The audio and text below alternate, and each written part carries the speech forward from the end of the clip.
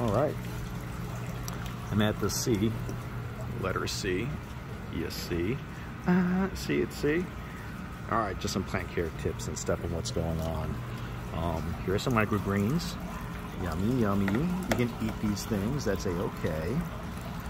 That's white felt paper that they're on. Not paper, but, you know, felt material sheet. I chose white because no dyes, easily washable. But after this is all picked, I'll clean them and we will redo or relay down these microgreen gardens. Here are some plants in this system. These are 2 cherry tomatoes. As they get bigger, we'll put 1 cherry tomato on another system so that each system has a tomato and maybe has one of each representative plant. These leafy greens are bok choy. Okay, there's another bok choy. Cool, that's a big one. Okay, there's another cherry tomato, and that's a bean. 3-leaf bean.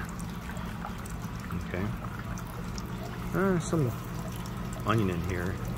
Chives. Let me see if they come back. Up there, more chives. Oh, look at that blue sky. Beautiful. And here, cherry tomato. Nice, huh? And they're all happy. The goal is when you check these systems, okay, make sure that the roots are dangling in the solution. See how that root is dripping water? That's good. That means it's getting enough water. We don't want them to dry out. This tomato here didn't make it, so I had to dip it in the water a bit. So now it's looking pretty good.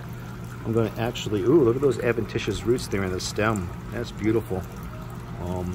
I can put this back into, and you know, I pulled it out, it's fine. You can handle it like that. Just be really careful. I'm going to put it into the net cup, but I want the roots to go through the holes of the net cup.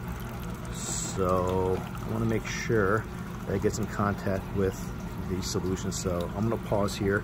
I'm going to come back with what it looks like when the roots are through the net cup, okay?